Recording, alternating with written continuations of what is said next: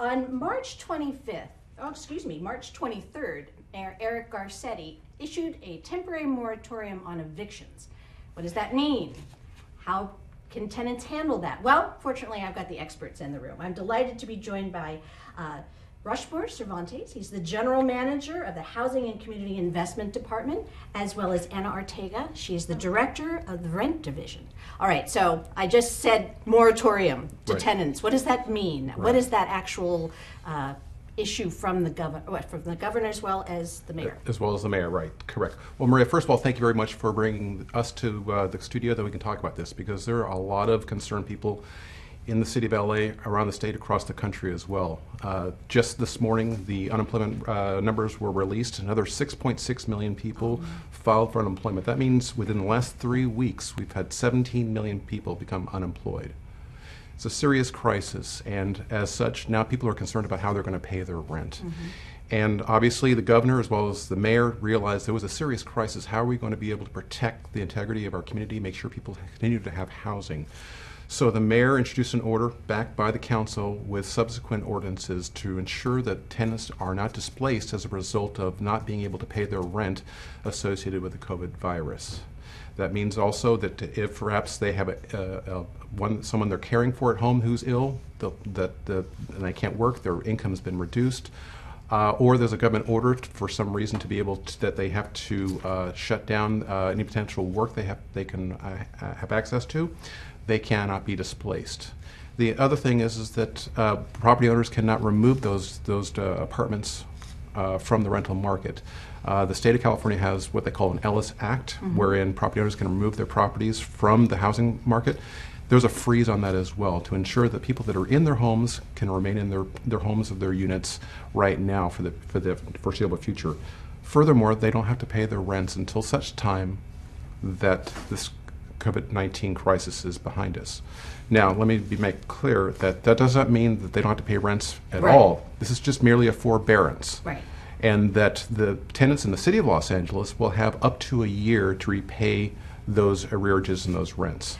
I mentioned that it's a state moratorium as well as a city moratorium, but there are differences. Yeah, there are slight differences in the state of California order versus the city of LA's, and the city of LA's it takes it a little bit further to ensure additional protections that are provided across the region. Specifically, the one-year repayment. It's also important to note, specifically for landlords as well as tenants, is that right now there isn't a requirement to provide documentation as it relates to why you are unable to pay your rent, meaning your number of hours you're working have been reduced or you've lost your job altogether. So this is basically a notification is required of the tenant to the landlord to let them know there's a 7-day window that post rent. Obviously, we would prefer that they do that in advance of the rents being due, but certainly they have within 7 days to be able to provide that information to their landlord or the property owner so they're aware of what's going on. The city of LA and HCID specifically taking the mantle to try to figure out a way to administer this is going to be taking calls or email complaints from tenants, making sure that if they feel like their landlord is illegally evicting them or evicting them for non-payment, we have housing investigators that will investigate the situation. Work with the tenants to find out what the situation is, what type of income they've lost, why they cannot pay their rents, and then provide, based on affirmation of those facts, be able to provide a letter to the landlord and the tenant, basically that can be utilized as an affirmative defense for that tenant in case they have to go to court to defend themselves. Now, by and large, the state of California said that no writs can be introduced for evictions at this time. As well as the court systems, they're down to just merely just critical cases right now. So even if a landlord wanted to evict right now, it would be difficult for them to do so just because the courts aren't open. Our position is we need to make sure, like this program this morning, is that we get the word out to both the landlords and tenants to ensure that they know what their rights are. Again, knowing that they have to repay this down the line, but certainly that the landlords also know that they have to be able to work with their tenants as well. So this is an environment where we need to protect everyone's interest and rights, not only the tenants but also the landlords. That's an amazing amount of information in a very short period of time. But let's get into some of the details. You were talking actually about if people have problems and they want to contact you. So as far as the Housing and Community Investment Department is concerned, it's an advocacy group, it's an informational organization. What exactly is the role of this organization? Essentially, as a government entity, we are not advocates. We are there to inform constituents of the order as of right now. We don't play a role relative to any kind of legal proceedings. The order is what it is. It doesn't mean that landlords may not necessarily try to evict. It doesn't mean tenants may not necessarily start doing things illegally in those units that would still be subject to potentially evictions. But by and large, there's an overall moratorium on evictions as a whole. There would just be minor case-by-case scenarios in which tenants could be evicted, but by and large, tenants' rights are protected right now to ensure that they are not evicted.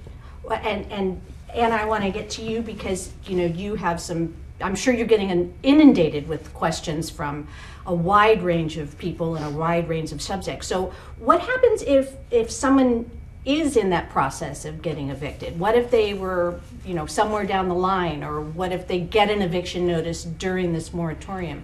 What should they do? First of all, they should be aware that most evictions in the city of Los Angeles are not permissible right now. It's not okay to evict tenants for non-payment of rent, for instance, as Rush mentioned, if it's due to a reduction in wages or loss of income related to COVID, or because they're having to stay home to take care of their children or take care of dependents. There are also no-fault evictions are not permissible.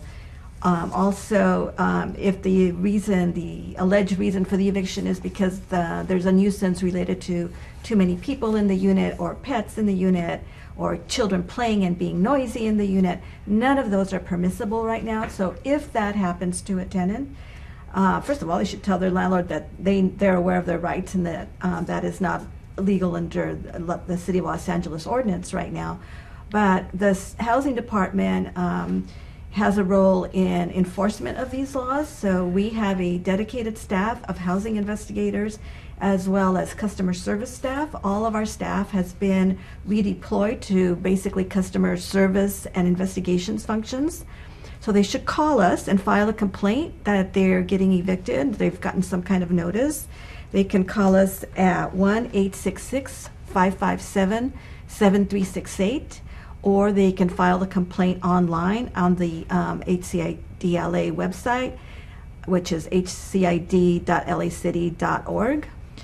So there's a place there where you can file a complaint online, and what will happen is the tenant's concerns will be assigned to a housing investigator who will look into what's going on, how that squares with the law, will work with the tenant to try to obtain any documentation that the tenant may have, and we'll inform the landlord that these evictions are not permissible right now.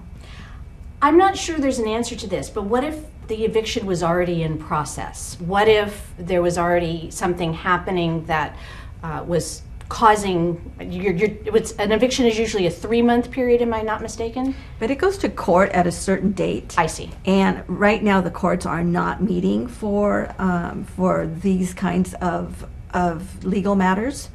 So it's probably on hold just in a practical sense. Mm-hmm.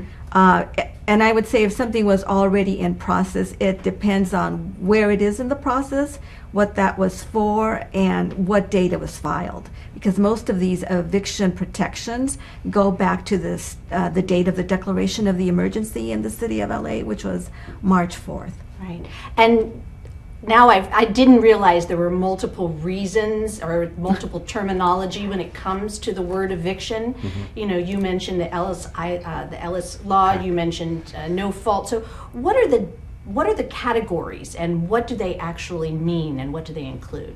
Okay, so basically there's two kinds. There's tenant at fault, which is when tenants don't pay their rent or have somehow broken their lease or are doing some illegal activity in the unit. Those are all tenant-caused types of evictions. Many of them are on hold now, again, because the principal one of all evictions at all times is non-payment. But right now, if the reason for the non-payment is related to the emergency, those are all not permissible and are on hold.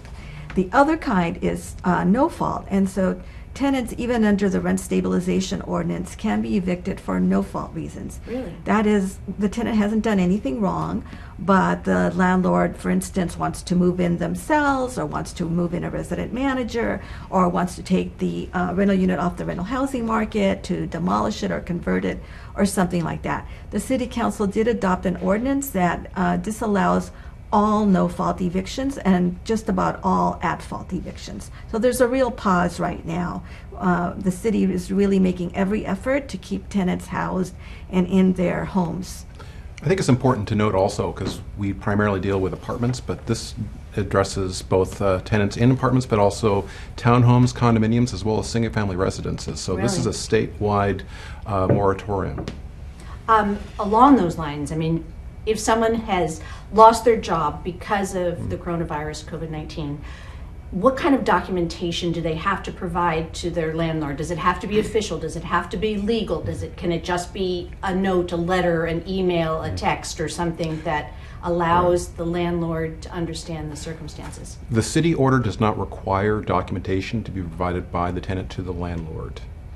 However, down the line, let's just say post-COVID-19, if this persists, if there's a non-payment situation, the landlord would take that tenant to court, and at that time, that tenant would have to provide documentation. So our recommendation to tenants when they do call in or email, even though they don't necessarily have to provide the documentation right now, first of all, we want to make sure they're being communicative with their property owner or landlord. Two, that they are collecting that information, because it may come up down the line that they do have to provide that. But this right now, because of this crisis, we're not going to get into the weeds as far as documentation. It would take far too long to go through that process.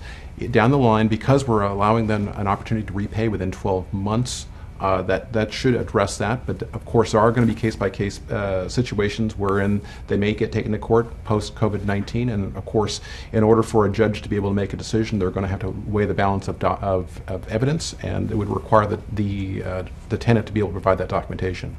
But Anna, you know, I realize that, and we all know that Los Angeles is a very unique environment, and we do have residents who are hardworking residents that perhaps won't have documentation because of the fact that they are undocumented in general. So, and I know that this is a very large concern, and how are those people going to be protected if they in fact cannot demonstrate to their landlord that they had lost their job because of COVID-19?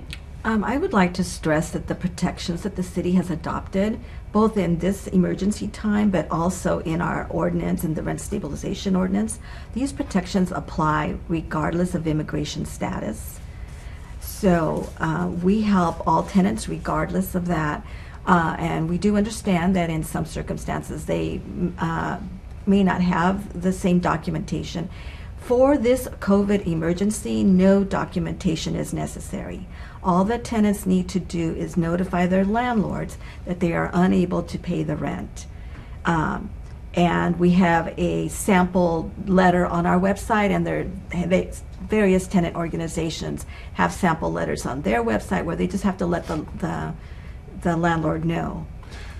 They can also say whatever they can. It could be a letter from their child's school that says, you know, classes are closed and we're doing homeschooling, or there's all kinds of things. It doesn't that people could come up with. It doesn't have to be specific financial documentation. We're advising for their own protection that all tenants, maintain whatever records they can get their hands on that are relevant.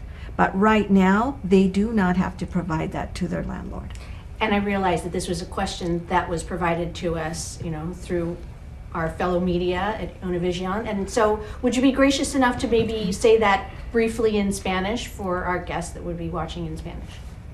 Of course. So, las leyes que protejan a los inquilinos aplican a todos los inquilinos y familias, irrespectivo de su estado de inmigración.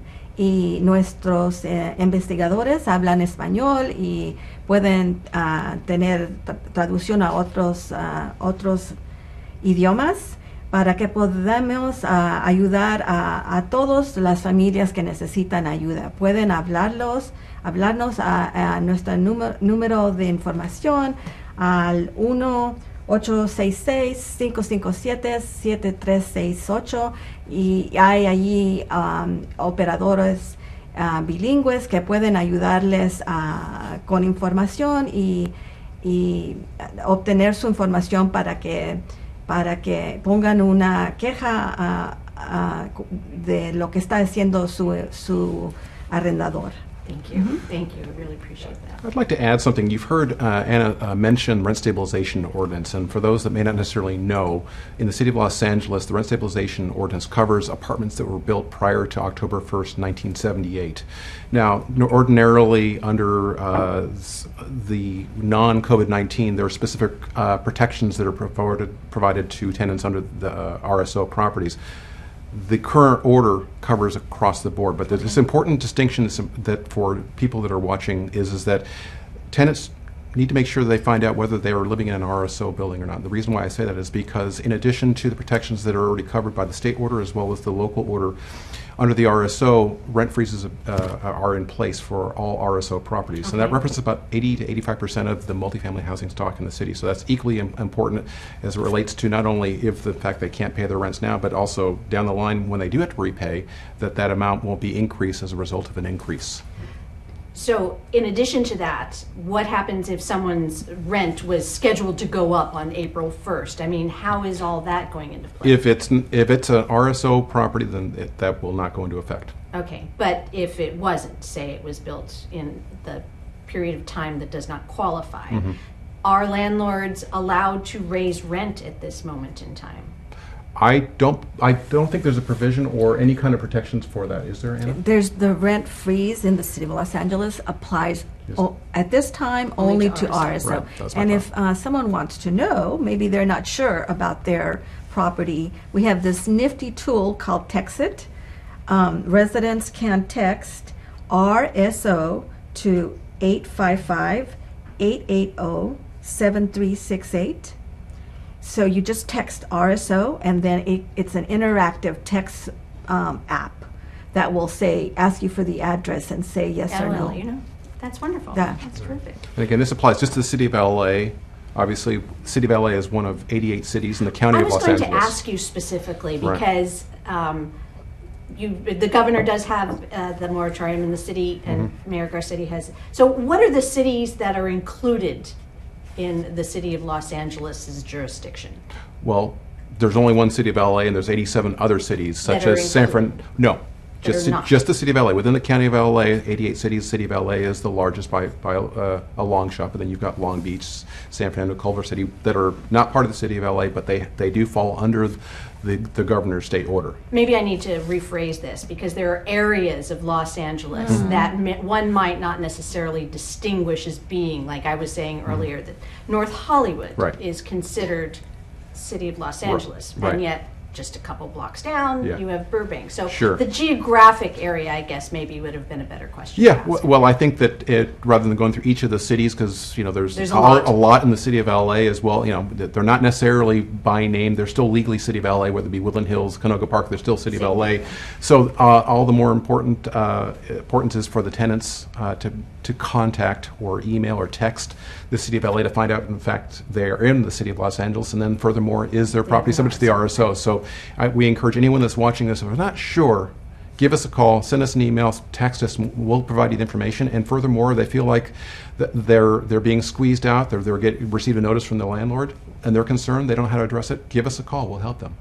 Is there a general stat on how many evictions take place within the city in a given month? I mean, is it a profound number or is it a nominal number, or do you expect a lot or a little, or in a general sense when it's a non-pandemic scenario? Right. Yes, we've been looking at this. Eviction data is maintained on the county level. Got it. So it's a bigger geographic area than the city, but in the county, in a year, roughly, there's about 55,000 evictions Oh, my. a year. We've been sort of extrapolating that of the city's share, that might be 25,000, 30,000 of those evictions. Most of them are for non-payment. Right. So again, right now, those would all be on pause during the COVID emergency. Right. And you've mentioned this a few times, but let's get into the details about the repayment. So as you said, this is not forgiveness. Correct. This is actually just a Forbearance. pause, this is a forbearance. So how does one work out the repayment over the period of time that's allowed through the city? The state order does not specify. However, the City of Los Angeles, the mayor and council give a further instruction for HCID, our department, to come up with an agreement that landlords and tenants could utilize to be able to figure out a repayment plan. Okay. There's nothing specific. The property owner cannot demand full repayment of the arrearages All at once, all that at we know, once, yeah. and they have up to 12 months. So we're recommending to the landlords and tenants post-COVID-19 that they work together to try to figure out a repayment plan within that 12-month period, to figure out what's going to work for them on an individual basis. There's no legal requirement for the property owner and tenant to enter into an agreement, but we're highly encouraging that so that we can address any kind of misunderstandings 12 months after the COVID crisis is over, so to ensure that we're protecting the tenants as well as the landlords. Because there are a lot of landlords who are, that's their income. Correct. They have one apartment complex, or they have a home that they're renting out, et cetera. So I would imagine that as this is a moving target and things are progressing, landlords need to be completely aware of what's happening as Yes. well as the tenants. Right. Well, we at HCID, when we roll out with programs per the direction of the mayor and council, we're always working with tenant advocates, but also property owners associations. So we're constantly speaking with both sides of the house to ensure that when we come forward with policies, procedures that will to implement new orders, we try to balance the approach to protect all that are interested, because we understand that in order to have a thriving community, a thriving economy, we need to make sure that we have livable space, affordable space, but also businesses that can make a decent return as well. So in as much as that the initial response to the COVID-19 was, as I mentioned earlier, the tremendous number of job losses or the underemployment that we're seeing right now, people are nervous in addition to their health, but just how they're going to pay their bills. So this was the initial response to the crisis to maintain housing. The city, the county, the state continue to look at different ways to be able to work with banks to figure out ways for the property owners to get perhaps a forbearance on their mortgages, their notes on those apartments.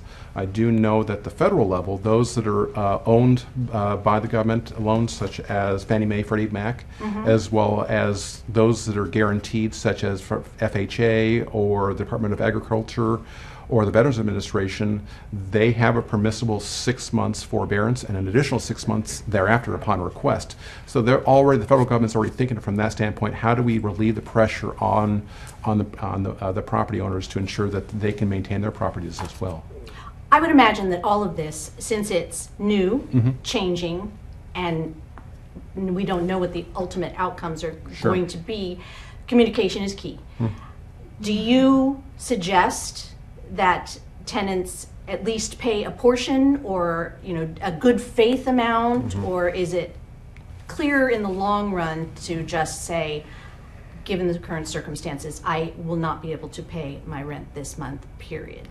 That's a personal decision on their end. It depends on what their circumstances are.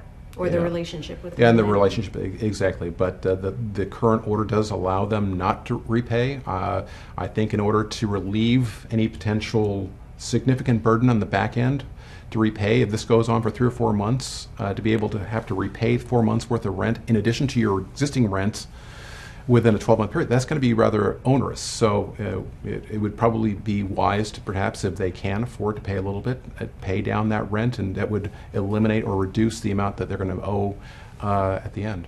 I'm sure you've said this earlier, but the period of time, the moratorium, is the length of time as it stands right now is from what to what?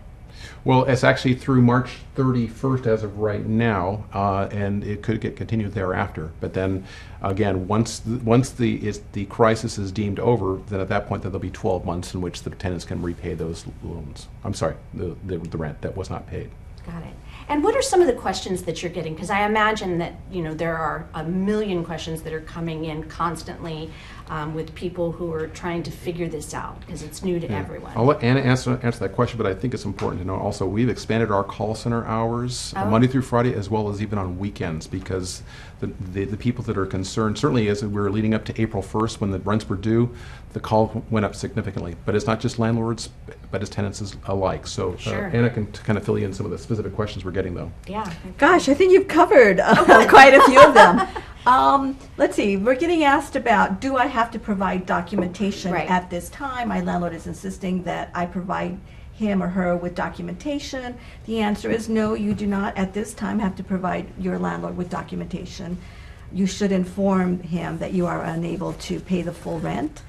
To one of your earlier questions, if tenants, this is not a permanent waiver of the rent. Right. So I do think, as Rushmore said, it's a personal decision, and not everyone's in a different financial situation. So it may be that that renters can afford some rent, maybe all the rent, partial rent. I'd also like to point out that I've really been heartened by the response of some of the landlord groups, such as the Apartment Association of Los Angeles. They have on their website, they're encouraging their members to perhaps consider a rent reduction. I think that's, I think this is really a time when landlords and tenants need to communicate with each other and work together and work something out that, that making the best out of this Right. difficult situation. You actually brought up something that I thought was interesting because my niece said that several of her friends have reached out to their landlords to not say that they're not going to pay, but literally can you back the rent off for a month or two? Mm-hmm. So there would not be a repayment of any rent that was not paid at this point. That landlords are actually being open to communication if in fact you are willing to do that. And maybe they can just bring the rent back for a short period of time or something like that. So there's lots on the table. Right, and we're highly encouraging that. I mean, the relationship between landlords and tenants in many instances is very positive, and we want to make sure that we cultivate that and make sure that this continues in this crisis because both sides are hurting right now. Everyone's hurting right now, and everyone's subject to the pressures, and so the more that we can communicate, the better. And the more we can get information out, the better. Correct. So we've spoken about it again, but there are several resources for people to gain information about the constantly changing scenario in front of us. And so let's, for lack of better term, refresh everyone's memory in regards to what are the websites, what are the phone numbers, what are some of the things that people can, really utilize as a resource for understanding this process. Okay, so one resource, if the public wants to know if their unit falls under the rent stabilization ordinance, and that matters for the issue of rent increases, is the text-it number. The text-it is to text RSO to 855-880-7368.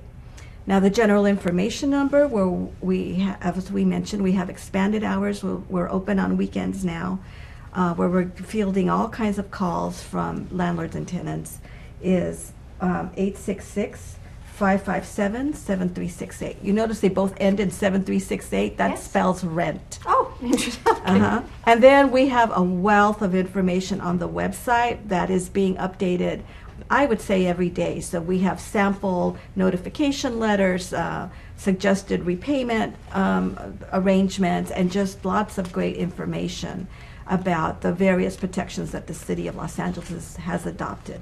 You've been very gracious in translating one of my questions for our Spanish audience, but what languages are available for people to have someone to chat with, at the Housing and Community Investment Department? So all of our staff, or majority of our staff, are bilingual Spanish-English, which are the bulk of our calls, but we do have a translation service where for any call we can get an interpreter on. So we literally can help people of all languages. And a lot of our materials is translated into not just English and Spanish, but Korean, Armenian, Russian, Chinese, Tagalog, just a number of. And that translation work is continuing with these new forms and information pieces. So the other languages, Spanish and English, are up now. Sure. The other languages should be up in 2 or 3 days. Okay. Well, I really want to thank both of you, Rushmore and Anna, and I also want to thank Rick Pope, who is our ASL interpreter, and keep doing the good work. And I really appreciate you spending the time with us and getting all of the information out there. Thank you. Thank you. So,